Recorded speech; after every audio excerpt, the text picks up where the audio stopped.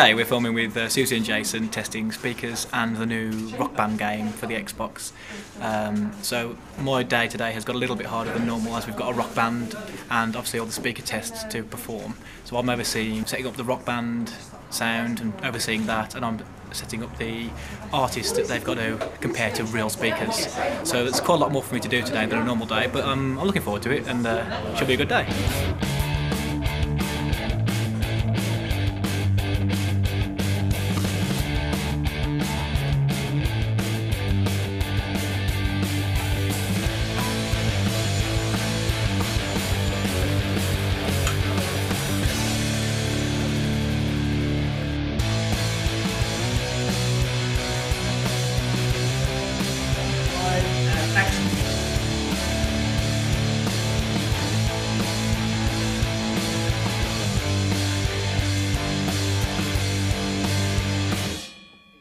So a sound recordist's job consists of mainly recording high quality sound on location from presenters, musicians, anything like that really. The main tools of the trade are the boom, which you've probably seen before, which inside is a directional microphone, a radio mic, you've probably seen these on Big Brother and such like. To that goes a lapel mic.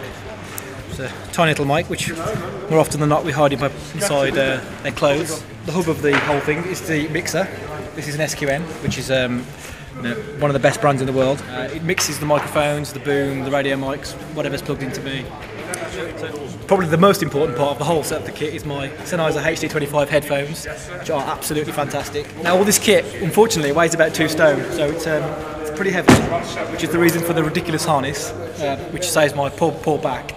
But it is pretty tiring for a day at work, contrary to what most cameramen will tell you. 40. Just setting the level on the speakers to match the artist Tim, so when the neb line folded, hopefully they will be able to tell the difference between the two, but we'll see. I want to get the balance right so it sounds good.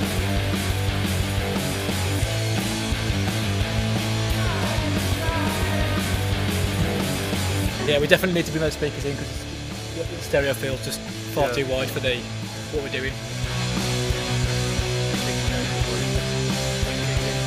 Probably roughly where, yeah, maybe a bit more. Very close. Yeah, it's close, yeah, so I think it's close to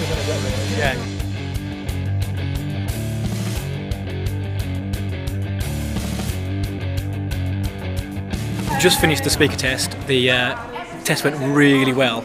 Presenters were completely fooled, they didn't know which one was which. Tim obviously was fantastic and so were the speakers, so it all went really well. I'm really pleased. We all love Ben. He's an excellent sound man. It's just that in 8 series, none of us have understood a word he said. It's true. How have you got on with that? Can you understand him? Say something. My name's Ben and I'm a sound man.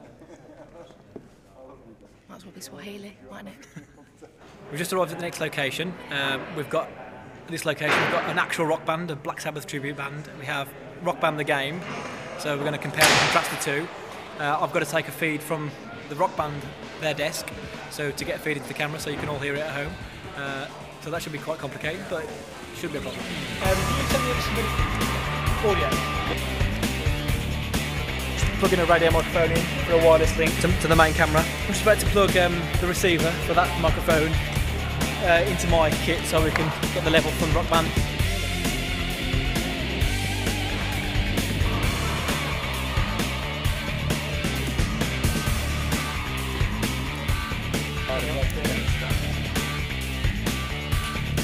Hopefully we can all hear the band there. I'm feeling good, feeling like rock. Tired? No, I'm not tired, I don't get tired. You can't get tired in this job. It's not like I've been a cameraman. There's a great quote actually which I was taught, no one ever comes out of the cinema whistling a wide shot. So next time you're watching television, please appreciate good sound.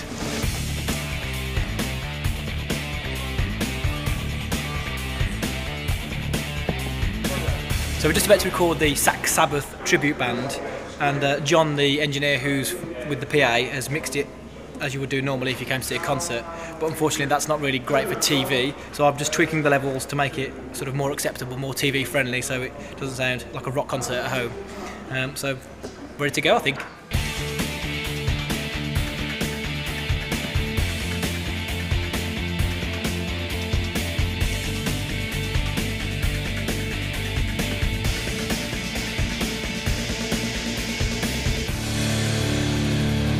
sounds good.